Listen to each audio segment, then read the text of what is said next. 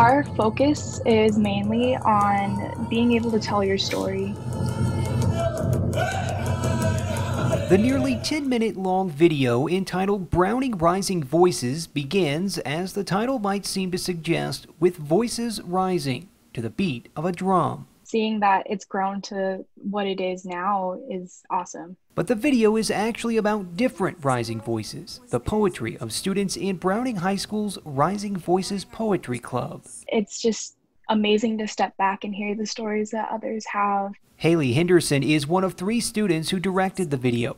It's a feature on the Poetry Club and was made as part of a week-long filmmaking workshop with a nonprofit called MAPS Media Institute. Being Native American, our stories are all told through oratory. So that's something that's very important to all of us Native students, being able to tell our stories.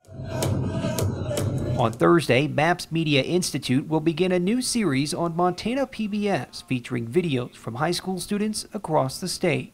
The first episode is called Blackfeet Country and will feature Browning Rising Voices as well as The Last Day and Imagination, both by Browning students and both winners of regional awards. Native people are very empowering in what they have to say. Tommy Ray Trombley has a cameo in Browning Rising Voices. Even though she didn't play a major role in the video, seeing its success is inspiring. It's taught me that you can do anything.